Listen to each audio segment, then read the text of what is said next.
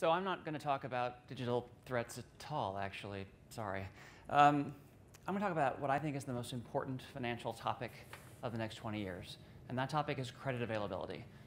Credit is the sine qua non of being a part of modern society. We all use it every day. I used it to pay for my plane ticket to fly here from LA and to pay buy my tube pass to get here, which was a debacle. But I'll go.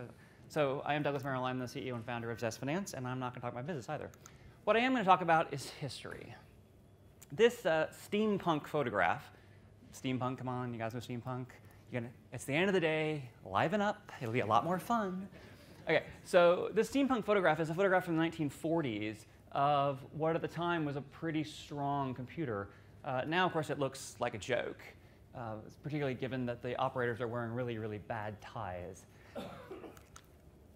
A couple years later, things have begun to change. In the 1940s, obviously, particularly in Great Britain, there was a massive increase in the power and understanding of computers and computational devices.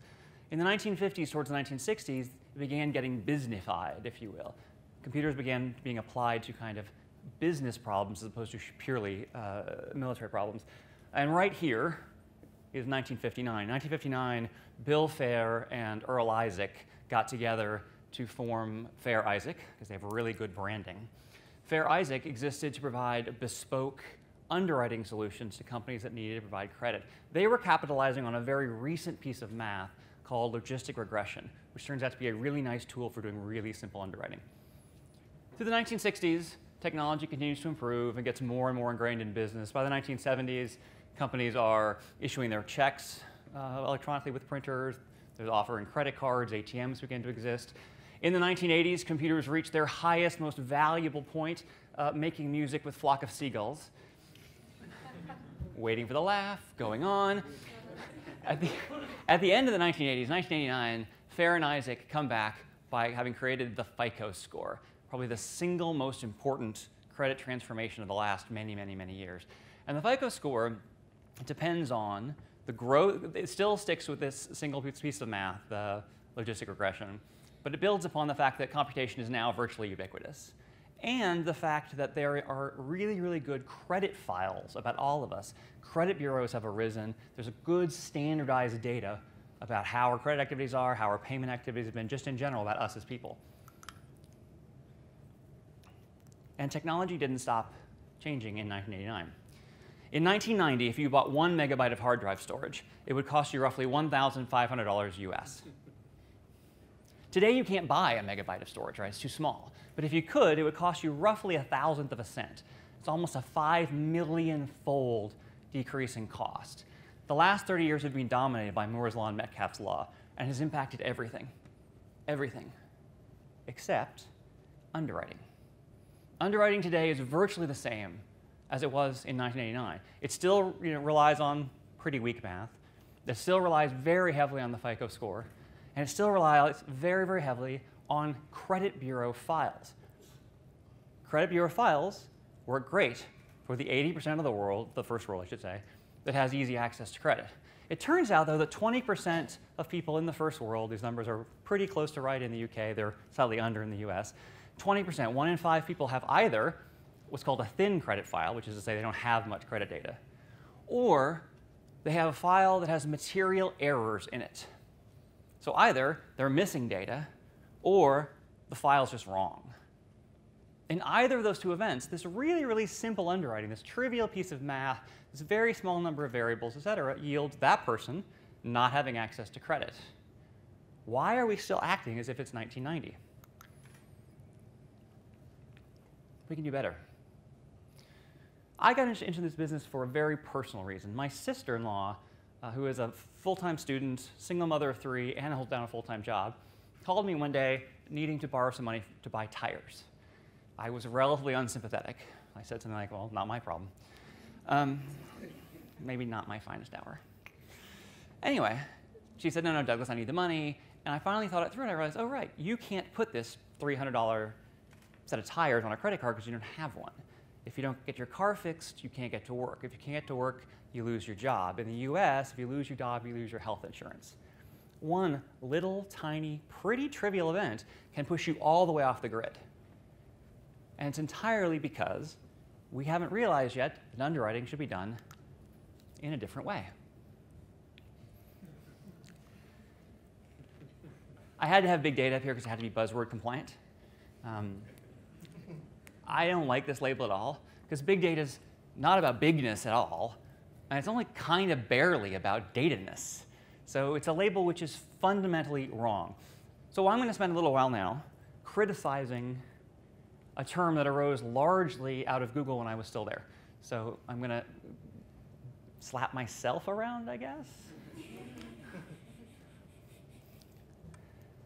So when you hear people talk about big data, they always think, oh, here's what I'm going to do. I'm going to get a whole bunch of bits, like a lot of them, like maybe this many. And I'm going to drop them into a stats program. I just spent a bunch of money on SAS. Or, hey, look, I acquired a PhD, and she installed R, and I'm going to use this big stats box. And I'm going to get all the answers, right? Right? Well done. Wrong. It turns out that every answer you get when you drop it into the box is virtually incorrect. It's virtually guaranteed to be incorrect. And I'm going to give you some examples of why. But now I'm going to take a shot at the second buzzword. Everyone knows that the hottest job currently is data scientist. That label is terrible because data scientists are, it's just wrong, right? Data is not about science because science is inherently about data. And what you do with the data to get it right in big data is not just science, it's also art. So I want to make the hottest job in the world be data artists. Data artists are people, they may be mathematicians, they may be computer scientists, they might be psychologists.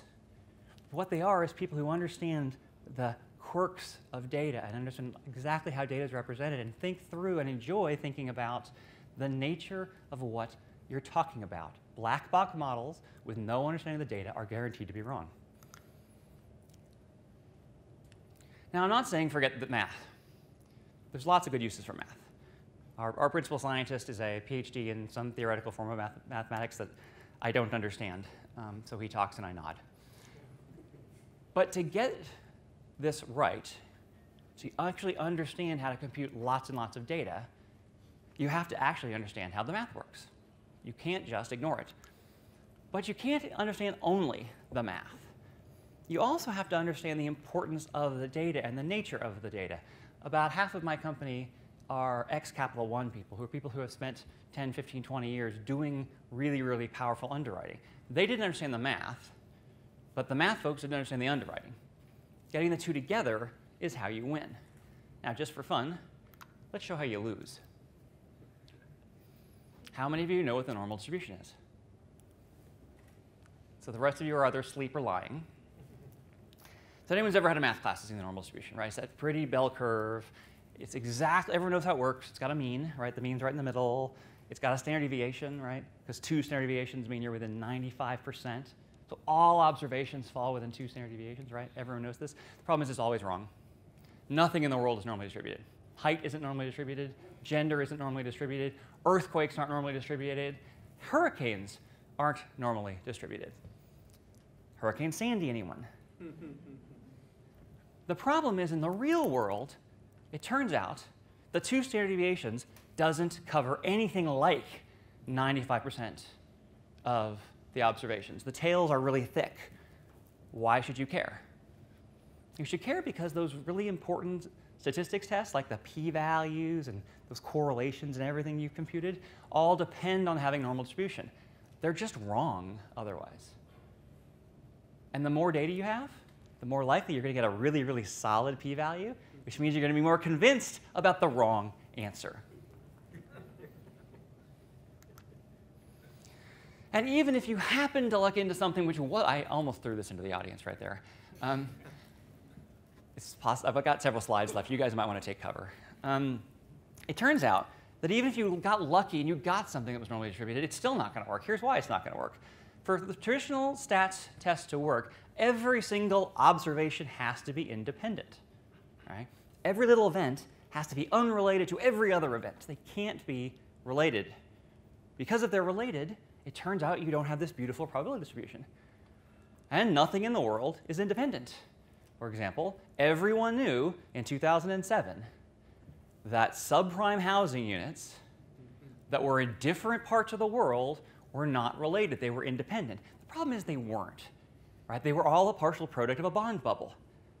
Because they weren't independent, all the stats tests were simply wrong. The distribution was wildly wrong, and the stats tests were hugely wrong. You actually have to understand what you're doing for big data to work. And it's not only the math that you have to understand. I love this slide. I've never used it before, but it's going to make every talk I ever give for the rest of my life. So about 10% of our customers at ZestFinance show up on their credit bureaus as being dead. 10%, 1 in 10, dead. Turns out they're not, in case there was any question. And the cool, we call them zombie borrowers, right? Because what else would you call them, right? They're zombie borrowers. The cool thing is the zombie borrowers pay off better than the living borrowers. You know why that's cool? Because when the zombie apocalypse happens, my business is going to keep growing. What about y'all?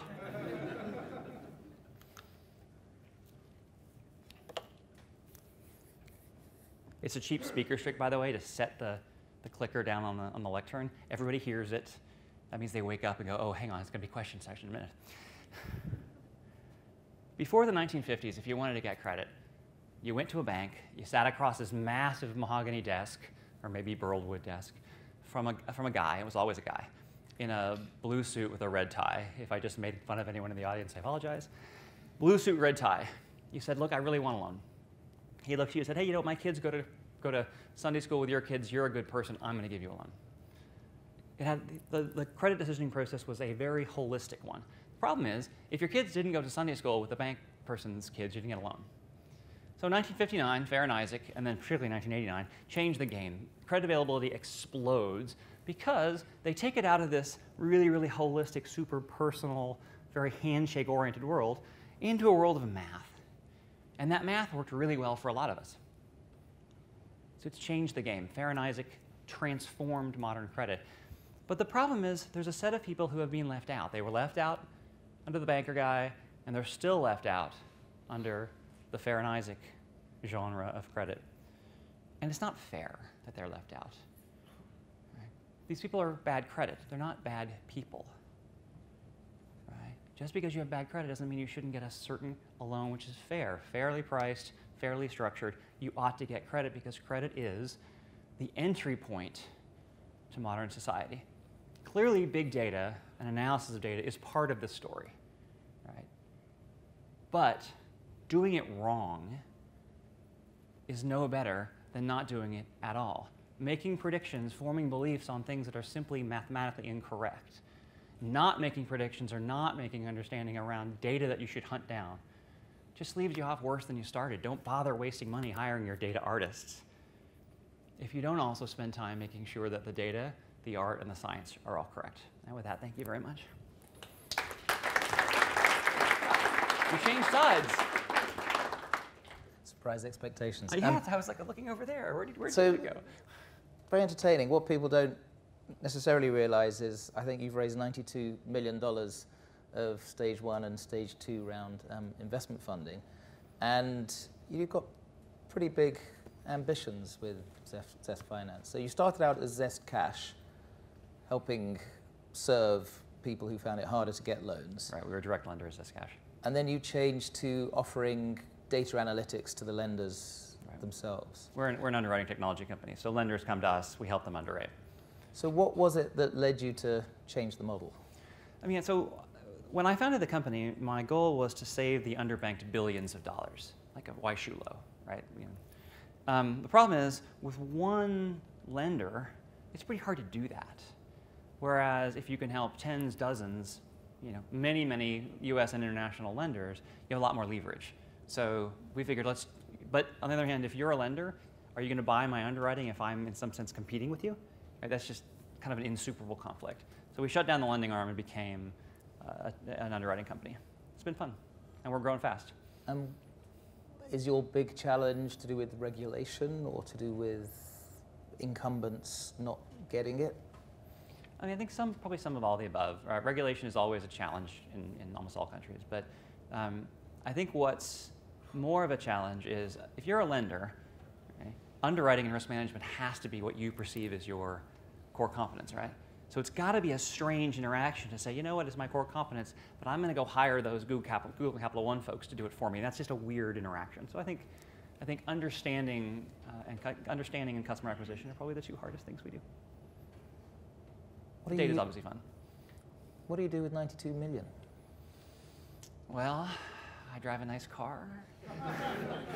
No, but seriously, you know, once you've got the algorithms, the analytics, and you're not actually lending, why do you need so much? Yeah, and I think that the thing is that one never has the algorithms. So we publish a new algorithm, so a new entire from front to back algorithm every 3 months. Wow. Our current algorithm takes about 11,000 variables. It expands them into 70,000 elements. It runs 10 independent machine learning models against the entirety of the 70,000s. It ensembles those 10 together and then yields a continuous variable. It does all that in about 3 seconds. So our next iteration, so that's a new iteration. So that is a new thing. We'll iterate that twice, once a month. And then in 3 months, we'll release the next version, which we think will roughly increase input variables by a factor of 10. And that costs money. You know, it's human cost, it's data cost, it's computational cost. Well, Errol Damelin only looks at 8,000 data points per microsecond, so he's obviously got to work harder. They ran a spectacular company, so being compared to them is a compliment. Thank you, Douglas, for telling your story. Thanks so much.